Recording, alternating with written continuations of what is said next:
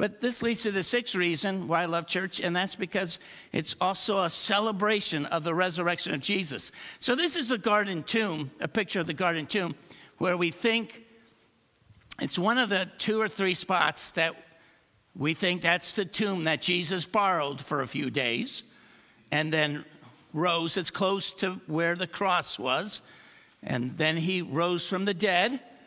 In Acts, Peter says, this man, Jesus, was handed over to you by God's deliberate plan and foreknowledge, and you, with the help of wicked men, put him to death by nailing him to the cross. But God raised him from the dead, freeing him from the agony of death, because it was impossible for death to keep its hold on him. I love that. It was impossible for death to keep Jesus in the grave. Just as if you ask Jesus into your life, he who has a son has eternal life. It's impossible for death to hold on to us.